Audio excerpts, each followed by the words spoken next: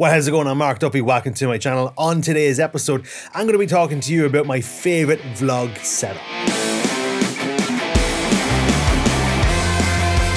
Let me introduce you to Roach Castle, Carlingford, Kilwara Church Ruin. Like, look at the size of this building. Shh, we're shooting at sunrise. So what is this setup? This is the Sony ZV-E10 paired up with the new Samyang 12mm f2 autofocus with the Sennheiser MKE 200 shotgun mic, and then I just have a cheap K&F variable ND stuck on the front with the small rig, I don't know what you'd call this, Bluetooth controller selfie stick thingy-me-bob. Straight off the bat, I'm going to tell you, I'm absolutely loving this. I've shot loads with this. I've had so much fun with it. Like, look at the size of it. The footprint on this is tiny, considering the amount of features, spec that you get with this. This is a really small footprint. Let's kick it off. What are the pros? The obvious one, I've already mentioned it. It's the footprint, the size. When you have the kit lens on this, it'll fit in your pocket bar, the microphone. Really small footprint. But, you know, if you want to have the nice shallow depth of field, getting something like the Samyang is the reason why I got it. When it comes to video, this APS-C camera, I'm emphasizing APS-C camera, because everyone always makes a big deal of the full frame versus APS-C. This APS-C is competing against my two A7 IIIs. I'm recording on an A7 III right now with a 20mm f1.8 at f1.8, and this will stack up to it. It will absolutely stack up to it. You've got all the color profiles that you can use. I personally like to use HLG3, and I'm able to absolutely match them really easily in this, because I don't like to color grade all that much, so I try to keep it to a bare minimum. And what I find with these 8-bit cameras is if you use HLG3, the highlight fall off, especially in someone like me. You know, when you're a human disco ball like me with a beard, you have to really control your highlight fall off, and using those kind of color profiles is really nice to use. So I use HLG3 for that. You can use it on this camera, you can use it on the A7 III. So then you got the 4K capabilities, really great as always. It's kind of nearly standard at this stage. Autofocus, wow. The autofocus on this is savage, absolutely savage. Full eye tracking. Now, you know, with the problem with the A7 III is, and I have it right now, is the fact that I am using a field monitor to monitor what I'm doing is right here, and I lose the ability of eye autofocus. So I just have a section here set to where my head's going to be, so it'll automatically focus on my head and hopefully not this text on my chest because the high contrast. Where with this, because it has the screen, I don't have to have an external screen on it, so I get eye autofocus on this all the time. It's really accurate, it's really quick. And then there is a custom button. Now you can change the button if you want. They have it set to the trash button. You press that, it goes into what's called product mode, and it basically just turns off face and eye detection. And that means when you want to put a product into the front, you don't actually have to cover your eye. As you can see, that's quite slow to catch. It hasn't even caught yet because it's catching my shirt right here. So if I try and cover that, now it's caught the camera. With the product section, the product feature on this disables that, and it will catch a product really quickly.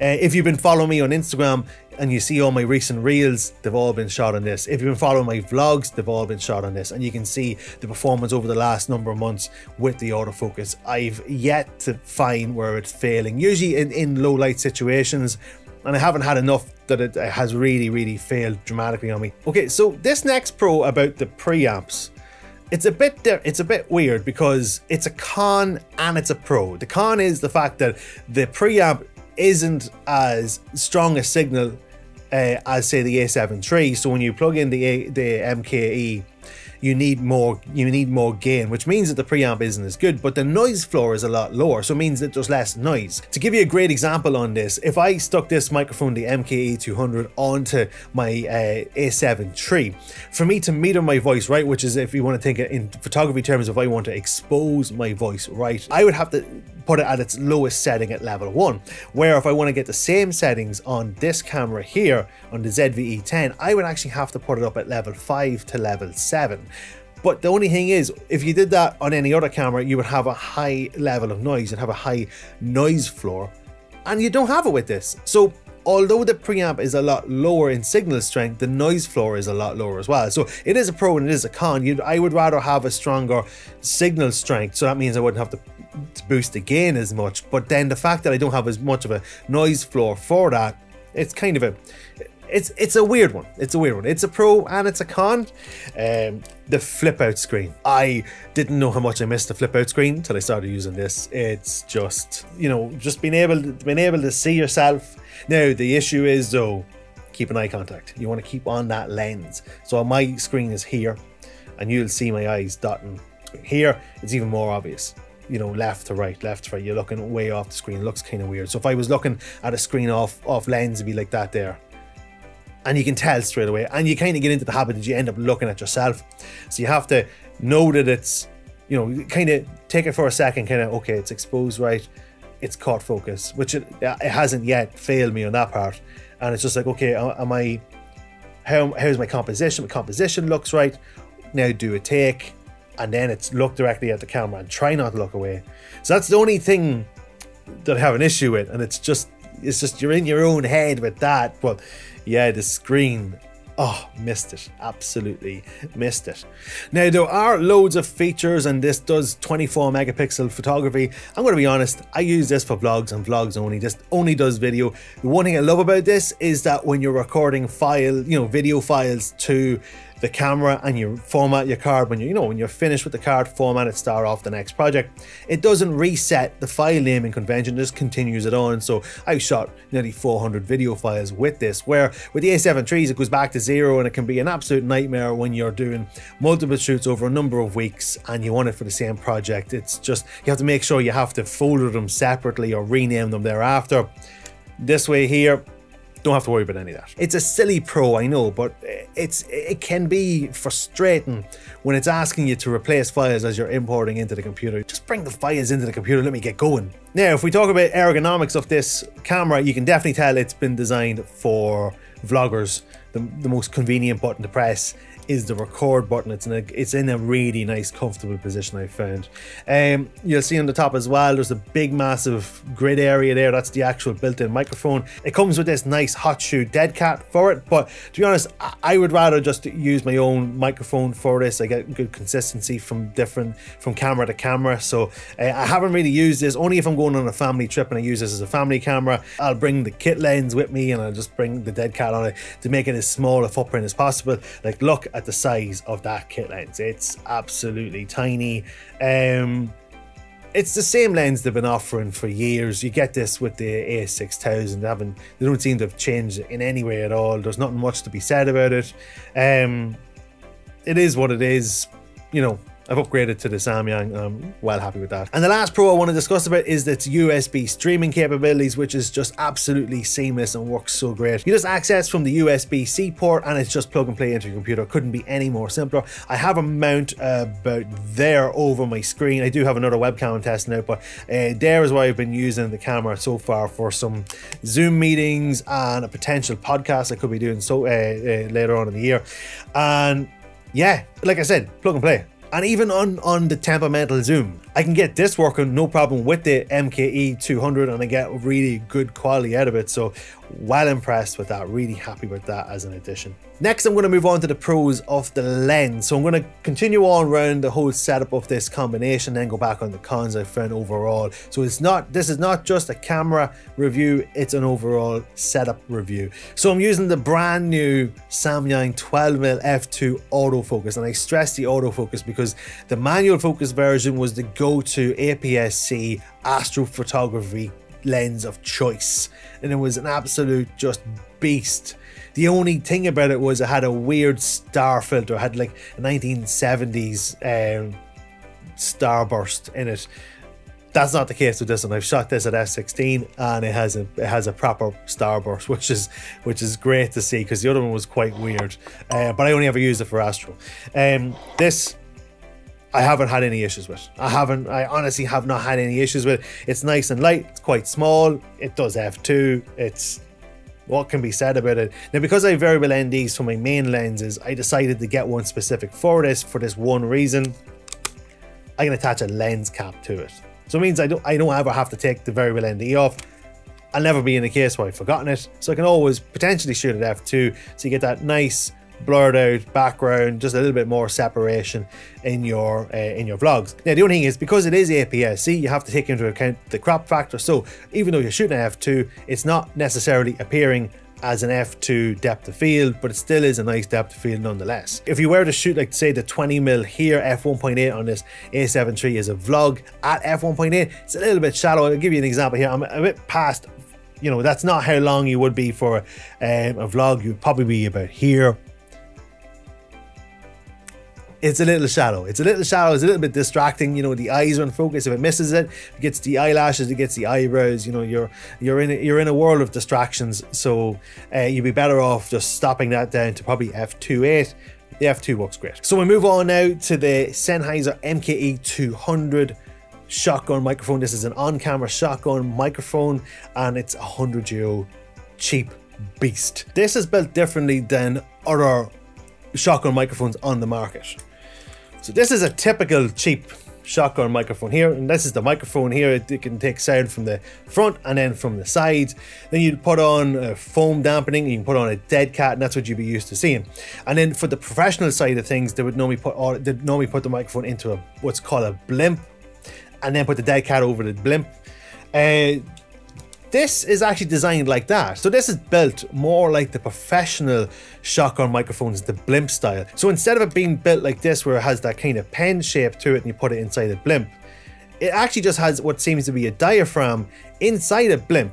And that's giving you first bit of coverage against wind, and then you have the windshield as well. So this really performs well against wind.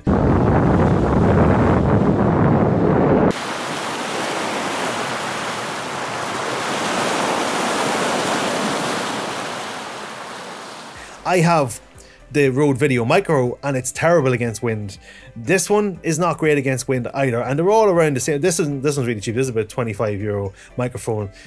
€100 Rode Video Micro, €100, and this outperforms it by a mile. The quality, I absolutely love the quality out of it. My favorite microphone for recording is the shotgun microphone I'm using currently right now on the Zoom H6. The next one is this, and I get great quality out of this, and it's just such a relief to know, one, it doesn't need batteries, and it's going to give me the quality I need, and I have the settings to it, and it's just like, it's just so freeing. You know, this is the whole great thing about this system. It's so easy to use, it's so freeing, because there is a bit of stress related to, you know, I have a massive light here, I have a light on the floor, I have a light above me there, I have a light there just lighting the background, I have a lighting behind the computer because the lights on the computer weren't strong enough for this. Then I have a microphone there, I have a screen there, I have the camera, I have the lens, and you're like, oh my god, I just want to make a video. Boom, I'm making video. There. It's so simple. Oh, I can't see myself. Now I can see myself. Oh, it's all in. It's, you know, it's just, anyway, enough gushing. Moving swiftly on to this yoke. I never thought, as a professional photographer, that I would own a selfie stick. And now I own a selfie stick. And this is a pretty cool one. So it has Bluetooth. This is the small rig. I have no idea the name. I'll put the name up on the screen. It's a small rig, Bluetooth, remote control, selfie stick, thingy-me-bob. This is so easy to use. It'll switch on. You've already paired it to the camera, so it works straight away. You can record video, you can shoot photo, you can use custom button 1, which I've set to actually zebra lines, and then you can use the zoom toggle. Now the only thing is, that doesn't work when you're using this lens. It only works with like the kit lens and stuff, and if you hit that, you're going to get a warning on the screen, which is annoying, and it's really easy to hit here. Happens to me all the time. Again, really annoying. I have a quick release plate set on this, and then I'm just using a Peak Design quick release Arca Swiss just to make it easier, just to switch on, you know, if I want to have it on my Peak Design grip on the camera, on the bag, when I'm vlogging and when I'm hiking or something like that there. It opens up really nicely, so I can get a good decent angle on it. I can stretch it comfortably to where the A7 III is right now, which is nice. And then it has a pair of feet for you to stand it. So it's a mini wee stand thingy. I keep saying thingy because I don't really know the name of this thing. Like, you know, it's a selfie stick. It's a mini camera stand.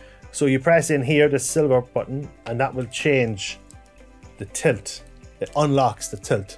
So you squeeze it in, and then it's unlocked. Get it into position, let go, and it locks it in place. Really easy. And the whole thing about this system is I just wanted it to be easy, no thinking. Take the camera off, stick it on my sling on my bag, carry it when I need it, lift it off, put it straight on there, start talking away, do that there. And the thing is, with this, you're there. You're there. So when you're ready to talk, it's not a case of, like, you know, having to press the button, then you have to edit all of that out. You know, if you go to press the button, that there looks terrible. Looks terrible. Don't keep that in your video. Where with this, if I was recording, I'm about to record. And here we go. I'm talking right now to camera. And I'm finished. Do you know what I mean? And it's so seamless. It helps with your edits. It speeds up your edits. You've less things to cut. You can have seamless cuts in your talking. And I have found out it has sped up my workflow overall when I've been doing my last previous vlogs. What are the cons about this? So we'll work backwards. So the first con you'll see is there. This top section doesn't hold position. It retracts in the entire time, which is really distracting when I'm trying to talk to camera, and it's moving down in front of my face, which means it's shortening its distance to me. And the distance is very important to the con that's on the camera. We'll get to that in a second. That's the only con I've found of this, is just that one thing. The top section just won't lock for me. It won't ever lock. It'll just continually slide. I don't know why. Yeah, the only con on the Samyang I've found is that the autofocus motors, when you're in very low light, you can kind of hear them on the microphone, just a little tick tick tick tick tick tick tick tick tick tick, and it can be a little bit distracting, and trying to get it out in your EQ can be a bit of a faff. So I think in the last vlog I didn't even bother getting rid of it, but it's only in a low light situation when it's really struggling for focus, and that's more the camera then. But on, like, during the day, when it locks in and it holds it and it knows it doesn't need to go back and forth, it's grand. If it's changing focus, there seems to be a little bit of focus breathing. You can kind of see it hunting back and forth, where you can see the image moving in and out. So there is a little bit of focus breathing, but, you know, for the price point of that lens, you can kind of accept that. The problem then with the con with the microphone is that you can't move the camera. It's not great with that. If you move the camera, so if you were talking to camera and then you wanted to turn around and face what you're talking about, you need to stop talking. You need to talk. Okay, wait until I show you here. Isn't that amazing? You need to stop talking because you will hear that noise and you're going to want to get rid of it. So if it stays there for a while, it's going to look good in the time lapse. I'll say that again. It is really annoying. It's the only downside of that, because the Rode Video Micro doesn't have that issue. It's really good with that. This is really terrible with it, and I had seen it in the reviews as well, that any kind of movement in the camera, it's just not very good with that. The cons with the camera then, there's a few of them. The obvious one is it's an APS-C camera. It's not going to be very good in low light, so high ISO performance isn't great. So don't. If I was to use a camera in a high ISO, I'd be using one of the A7 IIIs. So yeah, I keep that in mind at all times. The next one as well is custom buttons. I couldn't set up one for manual focus. This lens doesn't have a manual focus switch, so I need it as a custom button, and I just have it in the functions, and I keep forgetting where it is. And for weeks I didn't turn off manual focus. Even if I had the camera set locked off, the video me walking into scene to set up with a tripod, you can actually see it pulsate when it changes focus, because I couldn't switch off autofocus because I couldn't remember where it was in the camera. So that's the only thing as well. I would have liked one more custom button somewhere that I could have programmed in to be a manual focus autofocus switch. I would have liked to be a little bit more functionality with the touchscreen. It is great that you can touch the focus, but I would have liked a little bit more touchscreen on it, for, you know, when you get a notification and you just see it on the screen instead of having to go back and actually press the D-pad. It would have been actually quite nice. The grip isn't very big. It is very, very small. This is a small camera, but they definitely could have afforded just a little bit bigger of a grip. Even with the kit lens on, they could have afforded a bit more, because with the kit lens on, it can fit into your pocket. And I would have to say the biggest con of this camera is its steady shot, the stabilization in it. If you're using the kit lens, you can have two options. You can have steady shot or active steady shot. If you're using any other kind of lens that doesn't have steady shot built in, you can only have active steady shot, and the crop that's associated with it is absolutely disgusting. It's a massive crop. I don't know what the percentage is. It's a horrible crop that they've put onto it. It takes this very wide angle field of view of a 12mm, which is an 18mm equivalent APS-C. It brings it all the way down to 24.